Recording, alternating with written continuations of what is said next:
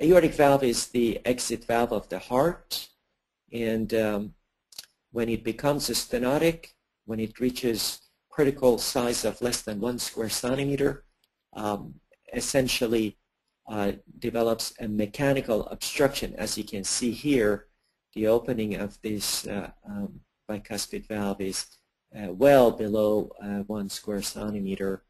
And this pretty much shows us there is no medical treatment for a mechanical obstruction. This is a recent publication regarding the U.S. population.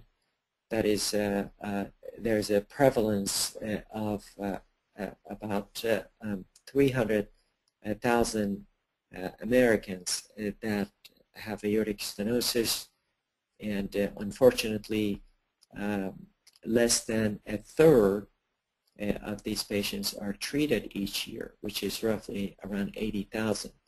So essentially 220,000 patients with aortic stenosis are not treated at all.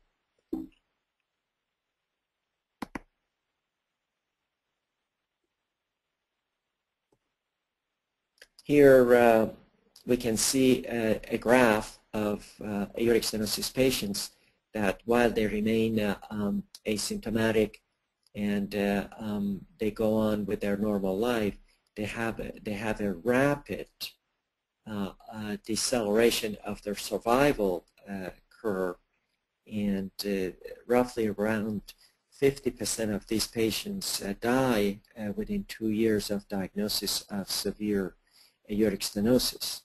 So this is pretty important to know. Once the diagnosis of severe aortic stenosis is made, it really becomes an important issue that these patients should seek some sort of a surgical treatment, and we will go over all those options, whether it's transfemoral TAVI with the less option of transapical, or versus the surgical aortic valve replacement. There's a new publication that was published in Journal of Thoracic Cardiovascular Surgery in 2008 from Mayo Clinic that shows there are benefits in both asymptomatic and symptomatic patients going through AVR. In this slide, you can see the trend, the survival trend of these patients. That here in green, you can see essentially aortic valve stenosis patients who had symptoms or who didn't have symptoms after aortic valve replacement.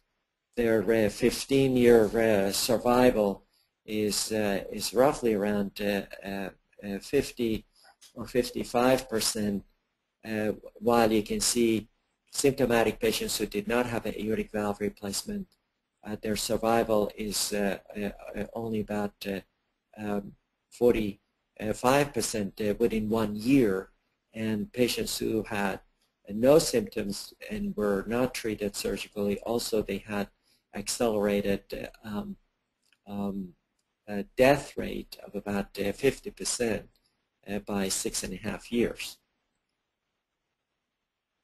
This is an interesting graph that shows survival of patients after aortic valve replacement compared to the normal population in Minnesota.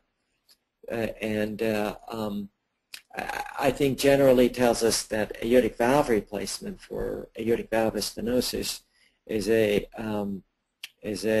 very rewarding operation, as these patients go on to live like a normal population, although the very specific analysis of this might even show different results. That I think we have been able somehow show that the aortic valve stenosis patients, potentially they can even live longer if their aorta has been addressed as well.